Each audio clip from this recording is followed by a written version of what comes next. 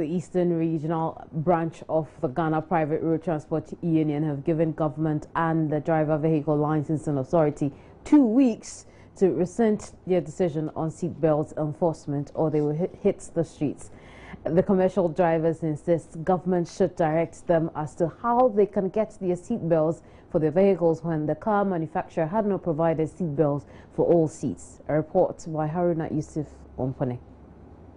The commercial drivers lamented the DVLA has refused to register new passenger vehicles without seat belt for the past 2 weeks. According to the drivers, the DVLA has since not been able to provide any information regarding where they can secure seat belts and fix them in their vehicles. They claim they were not informed before the Road Traffic Act, which makes it compulsory for all passenger vehicles to have seat belts, was passed in 2012. They want government to address their concerns. The regional chairman of GPRTU, Johnson Shred, noted if authorities continue their action, they will have no choice but to take all unregistered commercial vehicles to the offices of the DVLA for seat belts to be provided. Because